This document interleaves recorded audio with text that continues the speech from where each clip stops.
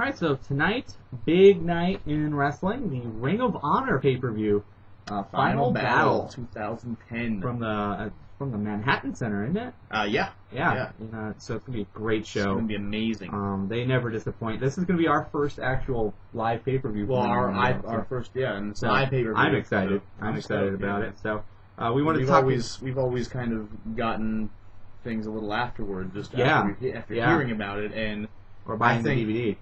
I think finally, at least in my case, and maybe it's kind of sad that it took me this long to get to this point, but I'm just so very done with the other two companies. Oh yeah, I tried to get into it earlier this year. I tried watching all the shows and talking about them, and just totally made me, frustrated with the entire business. I don't want to deal with WWE and TNA. When I was in Chicago, I had access to cable, and could watch Raw and watch Impact and SmackDown and Ring of Honor, and it was just there's no contest. If I'm watching Monday Night Raw, and over on ESPN is the 3-0 Jets Packers game, and I'm watching that instead, or there was some crap game that was on Monday, but there was some crap game on Monday night, and I was just like, it was more interesting. It was literally more interesting. It was a low-scoring game. Yeah, this time of year, it's like they totally. I don't want to. I could go off on a rant. I think it was Jets Ravens. That's what it was. Jets Ravens. Let's talk about Ring of Honor, because they're doing everything right now, and I think this card is going to prove that tonight. Indeed. Well, first talk about the matches on the show. We're using Wikipedia here to get the cards. Hey, they keep their shit updated. Starting from the bottom here, we've got the All Night Express, Kenny King and Addict to Love, Rhett Titus, against Kyle O'Reilly and Adam Cole, who I've never seen perform. Yeah. But they're new hires. They both just got hired back in September to Ring of Honor, so I believe they're getting their pay-per-view start here tonight. Yeah. I'm interested to see this match. Titus and King do work well together. As long as they bounce all over on his own. They bounce all over the Ring of Honor card. The two of those guys do. Yeah. So, but they should be plenty qualified to put on a match against a couple of new guys. And if Ring of Honor feels the need to debut a couple guys that most people don't really know a whole lot about on a pay-per-view, they've got to have something to offer. All Night Express is a good kind of opponent for the new guys, I think. Yeah, because they can work the heel thing, and they can cover up any mistakes the other guys make. Yeah. And, hopefully Austin Aries will be at ringside, which is always entertaining. Yes, definitely. So, but next match on there. We get Colt Cabana versus TJ Perkins, otherwise known as Puma, when he has his mask on, and in the Mexican Puma was in TNA during the World X Cup for a while. He was indeed. He was on Team Mexico.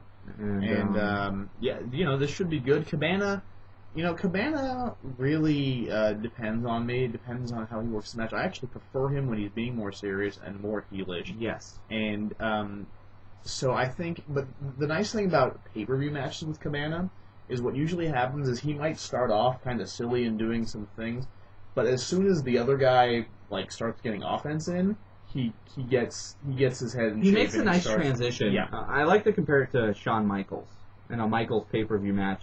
He intentionally puts on a boring show for the first 5 to 10 minutes of the match, lulls the crowd to a sleep, and then builds up. Yeah, he gets it going. Cabana develops his character throughout the match. He, brings the crowd into thinking it's just going to be a, big happy fun time because Cabana's going to act like a total doofus in the ring. And then, then it turns serious, and then you're like, because of the transition being made, Cabana comes off as more serious because you've seen him develop throughout the match. I agree, and I think that he works less well for me in television formats when his matches are shorter and mostly it's comedy. Yes.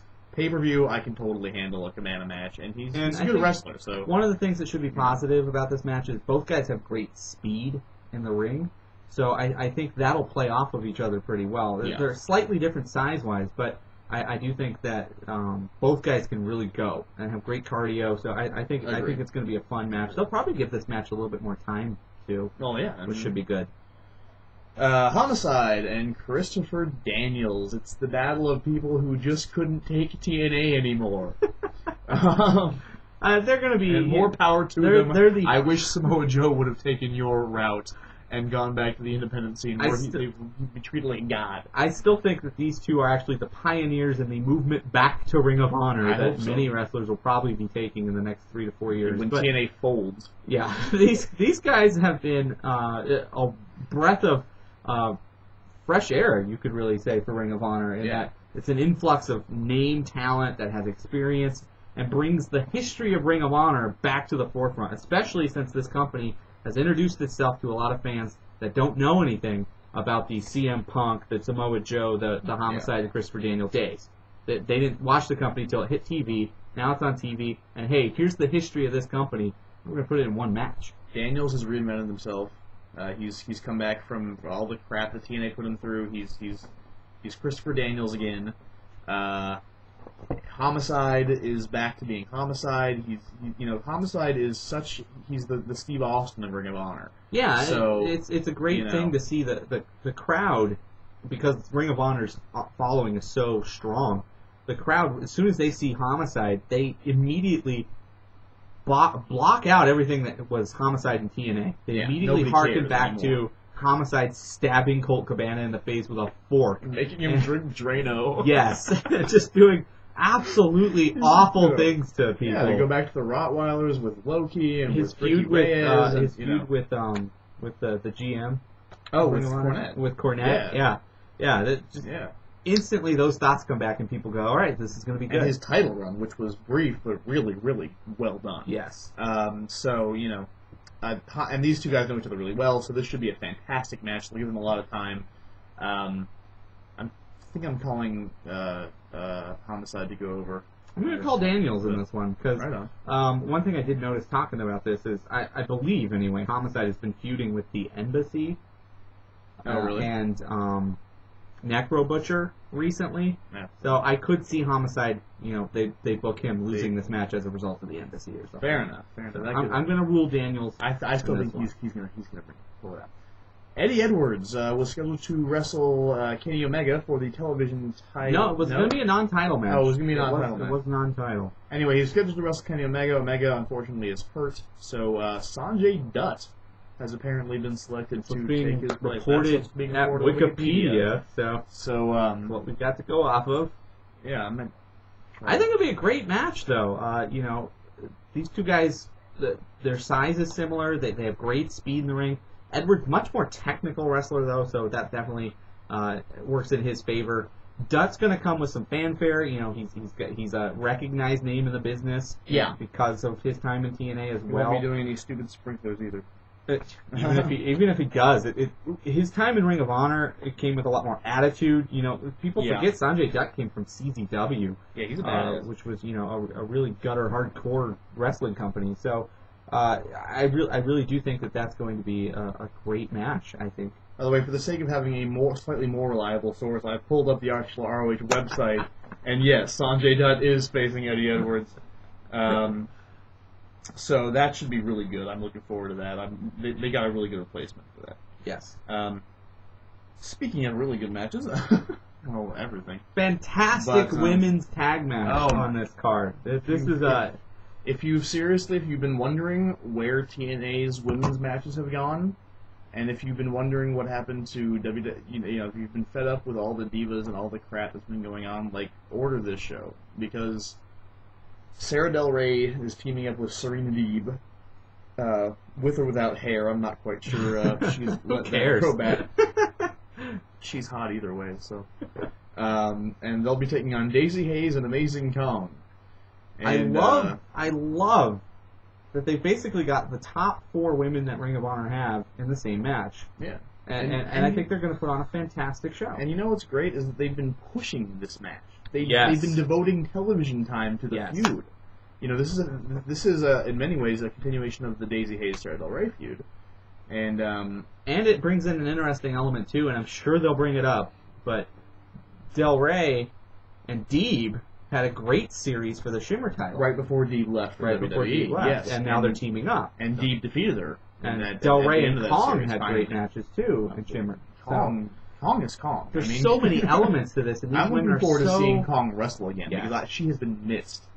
on the wrestling scene. These 4 women have bring so much to the table. What you get a lot with the women wrestling scene is, these women have experience wrestling against each other. So they're going to play off of each other really well. There's going to be a lot of chemistry in the ring. Yeah. And I think they're going to do a lot of things to wow the audience with this one. They're going to go for, they're going to try to go for the home run with this one. And I think they'll hit it. Yeah, can't really add anything to that.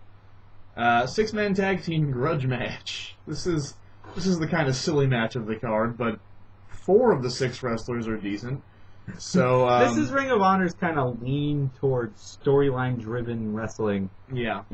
Let's bump it towards this definitely carries on the Kings of Wrestling versus Briscoe's feud. I don't think this is going to be the blow-off of that feud in any way. And even adds an interesting element to it. Even though it does involve Papa Briscoe and Shane Hagedorn, who will provide a comedy aspect, I'm sure, it's still the Briscoes and the Kings. And they won't let this match suck. They tear the house down. They won't let this match suck. It's going to be good. You're not going to see like what you would see with mainstream wrestling product, where unfortunately Papa Briscoe would probably have the most ring time of anybody in the match. They're going to book this correctly so that while we kind of have a gimmick approach to this match, and it's more storyline driven. This is still going to be a fantastic wrestling match. Yeah, and the reason this is a big match is because it involves the tag team champions. Because in Ring of Honor, the tag team champions are important.